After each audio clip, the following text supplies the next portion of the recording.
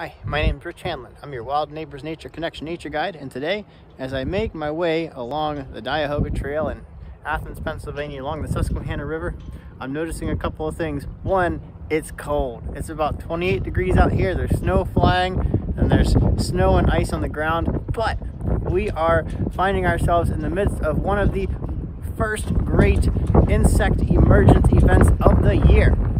The winter stoneflies are hatching, emerging, shedding their exoskeletons, leaving the water of the Susquehanna River, and now they're turning up all over the banks. It's a pretty cool spectacle. Let's take a close look at one of these winter stoneflies. I can see at least 5 winter stoneflies crawling around on top of the snow in about a 6-foot radius of where I stand. Here's one of the largest of them. You can see it's got the antennas, 6 legs, and wings on its back. And if you look at this one over here, you can see the 2-pronged tail that's typical of stoneflies. So 2-pronged tail, wings on the back, 6 legs, close to the water, probably a stonefly. The whole population of winter stoneflies will emerge from the river's banks about the same time. And once they shed their exoskeletons, they have little wings on their backs. I haven't seen them doing much flying, but it's like they all leave the river at the same time. They're milling about, walking all over the snow and ice like they're gathering to have a nice big winter stonefly party. And there's some mixing and mingling that goes on at this party. 4 tails and 4 antennas, that can't be right. Let's get a side view of this one. And as it turns out, that's not 1 but 2 stoneflies.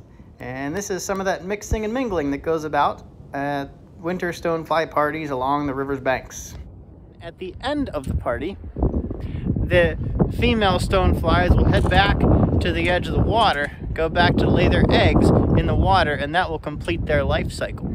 We only see these winter stoneflies on the land a short time each year, and it is in the winter time, so they're aptly named winter stonefly. Now, the winter stoneflies, as well as other insects that live part of their lives in water, part on land, play a very critical role in the flow of nutrients in the ecosystem.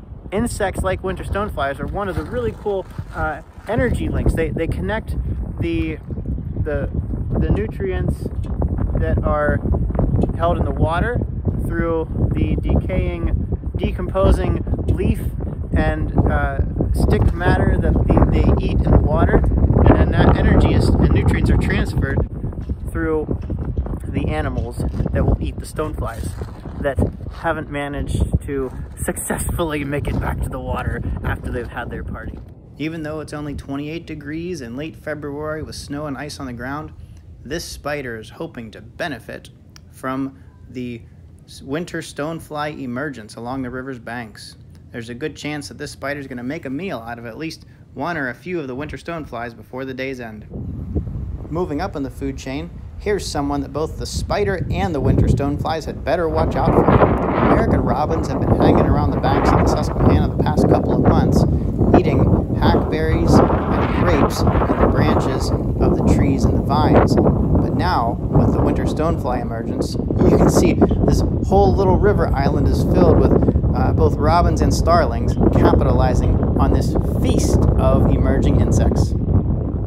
To bring it full circle, winter stoneflies acquire nutrients like nitrogen through the decaying organic matter like leaves that they eat while they are living under the water's surface.